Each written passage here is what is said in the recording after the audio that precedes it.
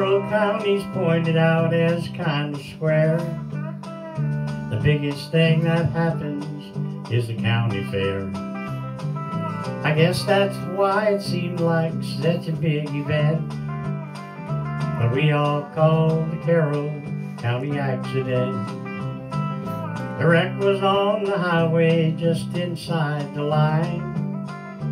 Walter Browning lost his life, and for a time it seemed that Mary Ellen Jones would surely die. But she lived long enough for her to testify.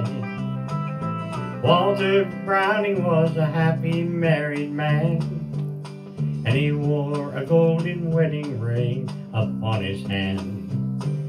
But it was gone, nobody knew just where it went. He lost it in the Carroll County accident.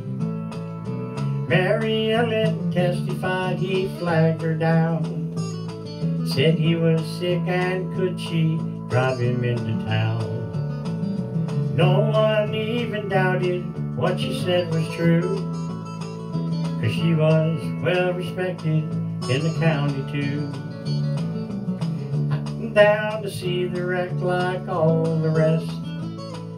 The bloody seats, the broken glass, the tangled mess. But I found something no one else had even seen behind the dash in Mary's crumpled up machine.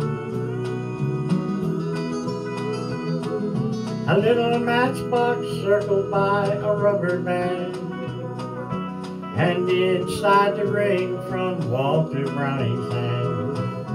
Took a while to figure out just what it meant, the truth about the Carroll County accident.